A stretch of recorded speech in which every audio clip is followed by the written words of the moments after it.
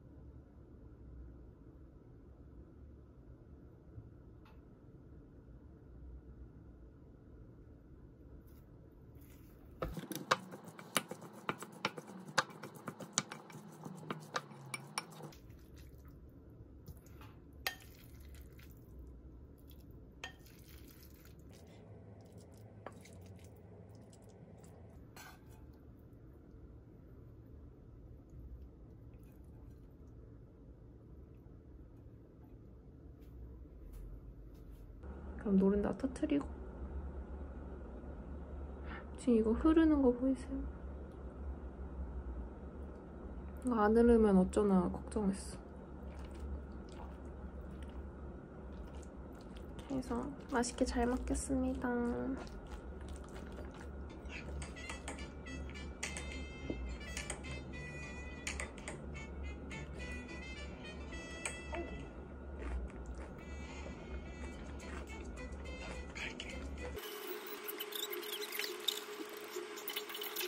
많이 안 좋으시네.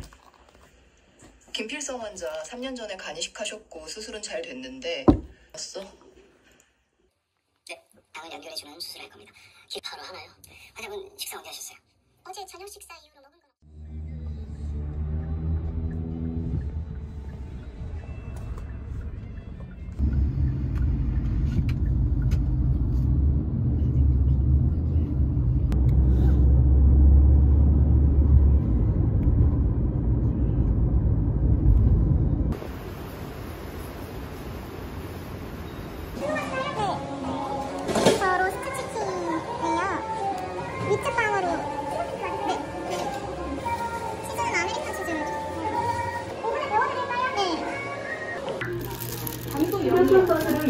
오늘 오신 의단길을 해주세요.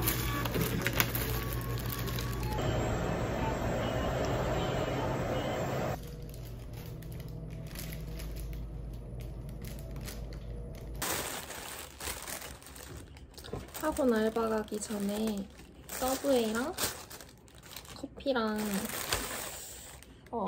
조금 더 배고프면 스콘까지 같이 먹어보도록 하겠습니다. 잘 먹겠습니다.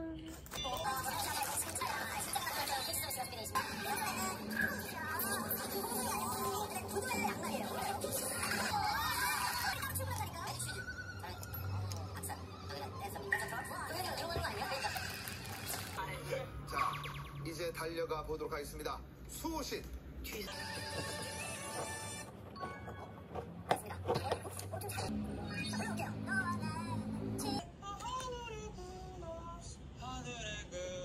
방금 그러니까 조수미 씨가 부르고 비슷하게.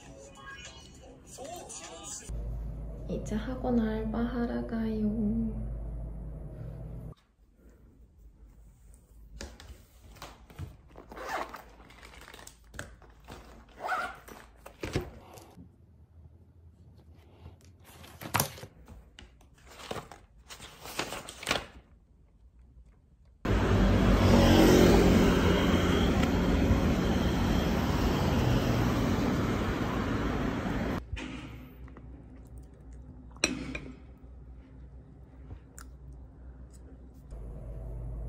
출근합시다.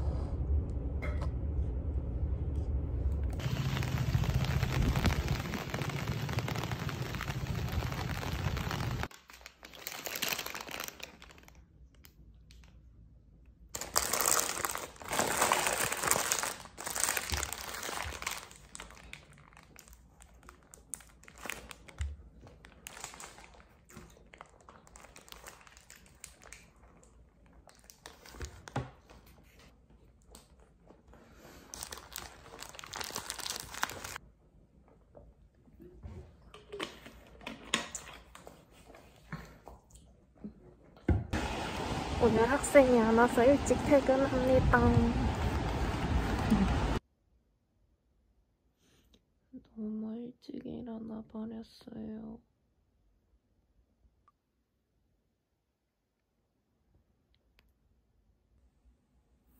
오늘 9월 1일 개강날이에요.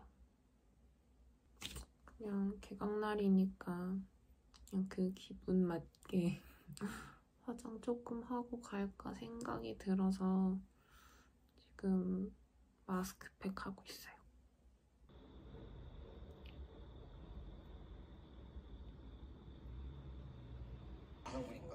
큰 울림이 있었어요. 무조건 저렇게 되고 싶다.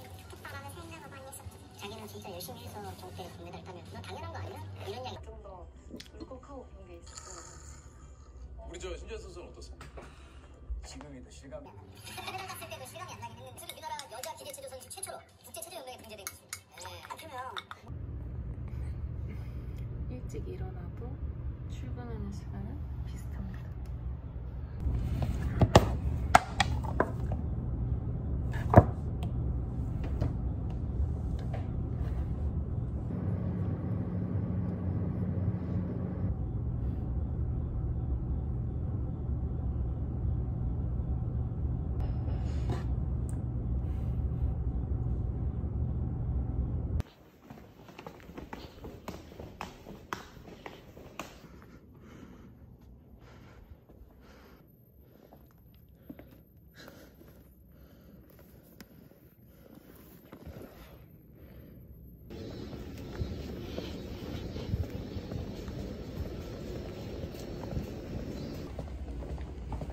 커피 참을 수 없죠.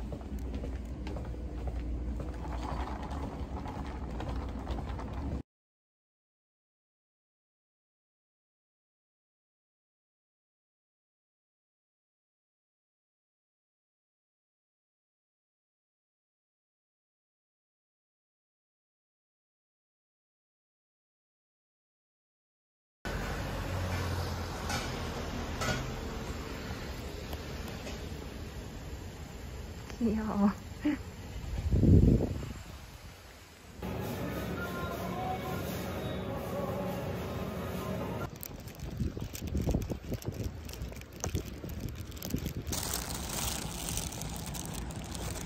저 결국 쿠키까지 같이 시켰어요. 여기 고양이 아직도 있어. 겁나 귀여워.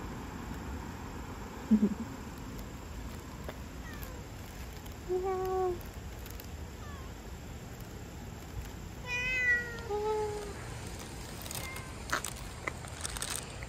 옆으로 온 것 봐.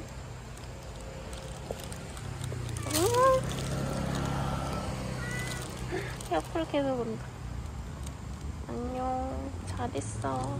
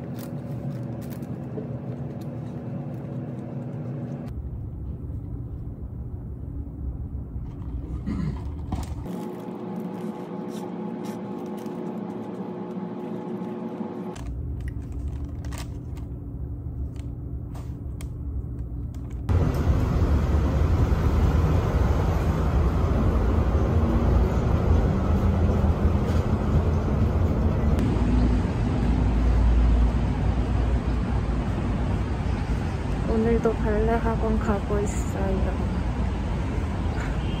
근데 너무 피곤해가지고 다시 집 가고 싶다.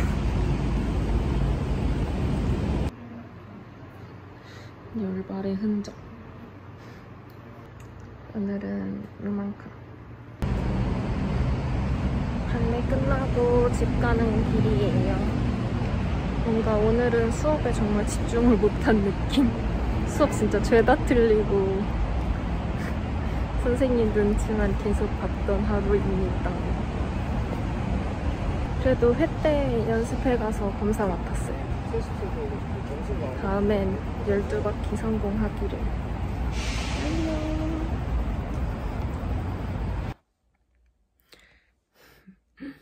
밤에도 팩하고 있습니다. 이거 뭐 거의 슈렉 아니야? 슈렉? 지금 다리도 이거 종아리 근육 많이 사용하고 부은 것 같아서 붓기도 좀 빼고 하려고 이거 계속 끼고 있어요. 팩하는 동안. 지금 눈부터 지금 피곤한 거 보이시죠? 그러면 저는 팩하고 자겠습니다. 안녕.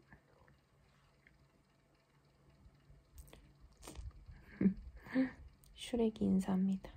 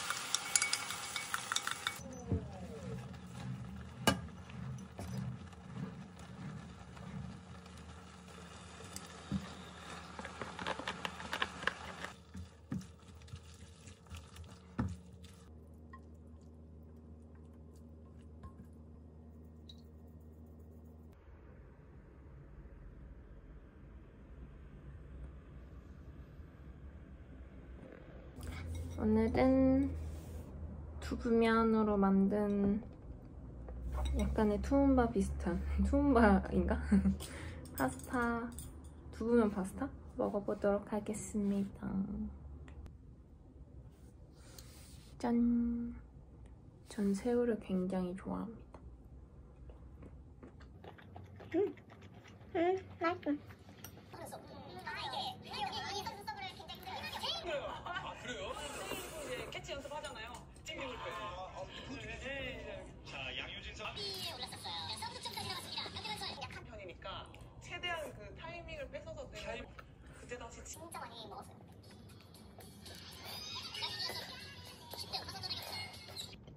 맛있게 잘 먹었습니다. 얘는 좀 봐주세요. 너무 맵잖아요. 마지막은 베라.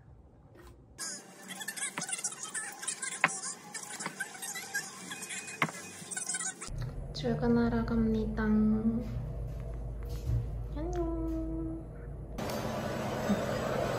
일단 담아드릴까요? 아니야, 그냥 갖자. 안녕히 계세요. 아침을 안 먹고 나와서 유자 크림빵 베이글로 된 거 샀어요. 여기 유자 크림 진짜 맛있거든요. 학교로 가보겠습니다.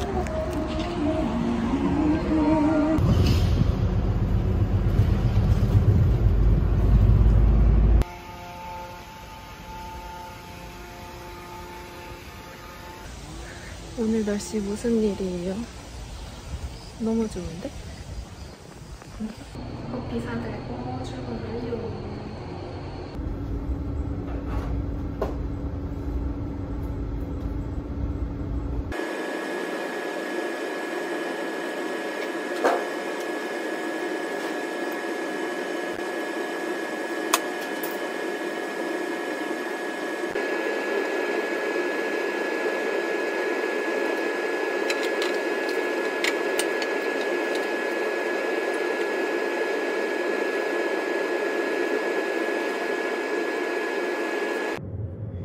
출근하자마자 시험 걸었으니까 너무 배고파서 일단은 빵 먹겠습니다. 지금 10시 40분? 근데 약간 아점이네요. 맛있게 잘 먹겠습니다.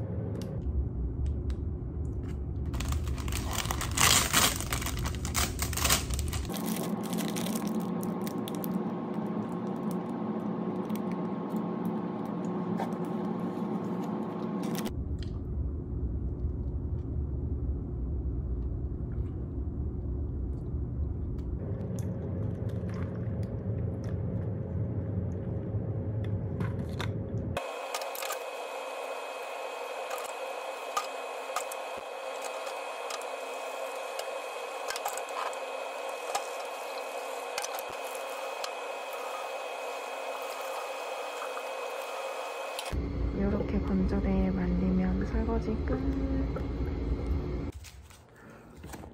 오늘의 간식이에요.